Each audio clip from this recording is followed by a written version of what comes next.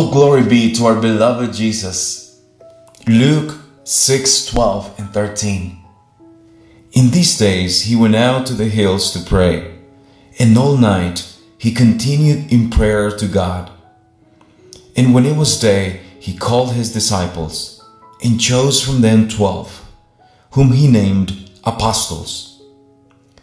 My brothers and sisters, God is calling you to be his disciple. God is calling you to be his apostle. He's calling us to remain in prayer all day long. He's calling us to think about him all day long. It doesn't matter what we do at work. It doesn't matter what we do at home.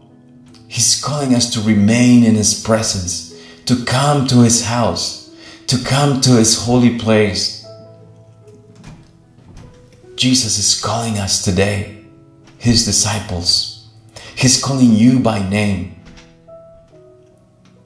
Are you gonna follow him? God bless you. Amen.